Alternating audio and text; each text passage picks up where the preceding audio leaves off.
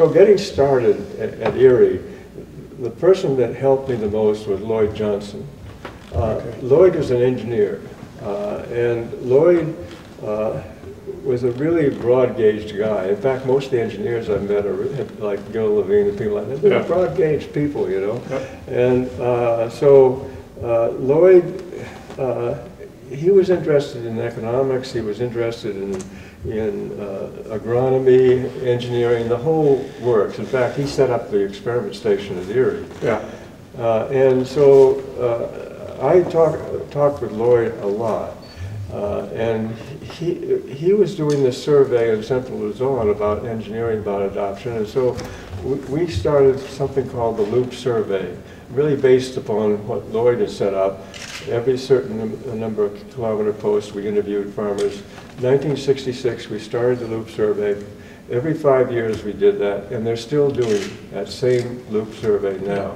So, you know, I'm a great believer in longitudinal studies. You know, you look at something over time and how it changes and so forth like that.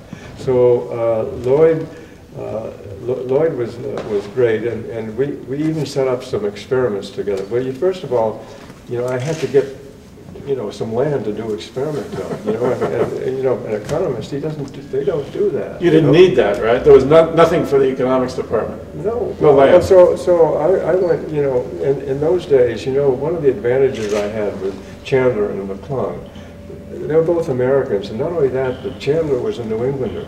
And you know, his main accent it was like music to my ears, you know. So McClung read the book, but Chandler went by instinct. And Bob, you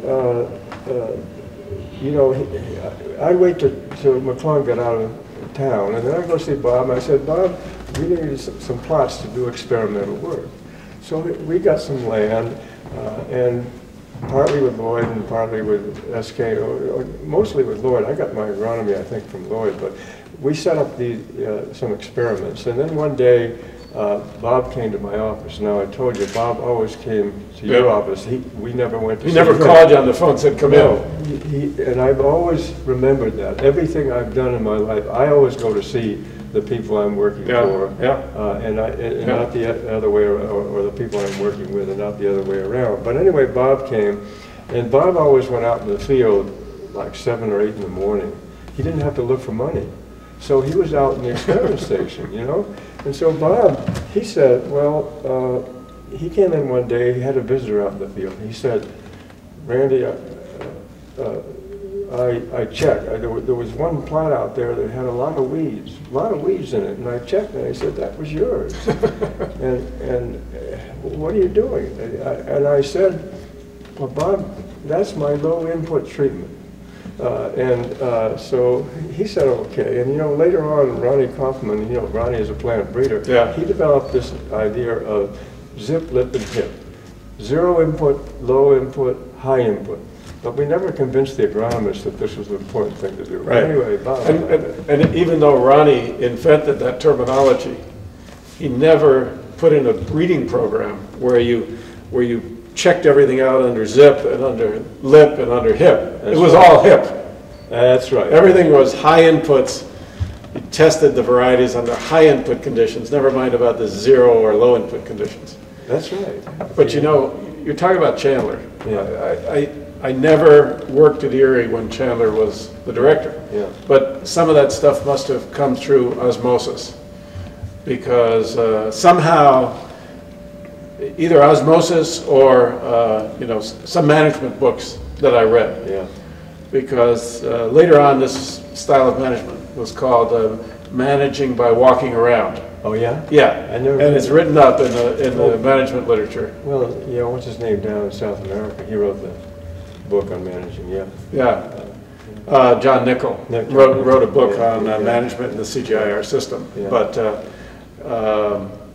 I can't remember who the guru was of management by walking around, but it really works. That's right. And I, you know, that's basically how I did my management. And the other thing is, you know, this business about going to the plots early in the morning.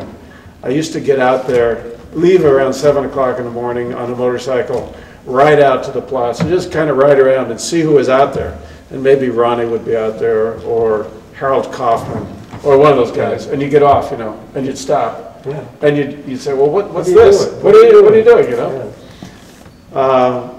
Is a great way to learn what they were doing and make contact with them so that you knew who you were, they knew you were interested in what they were doing. Absolutely, Well, of course, the other way, of course, is you have to have coffee with them every morning. Well, that's right. So you had to listen to all these people complaining about what every discipline was doing, so you learned it that way as well.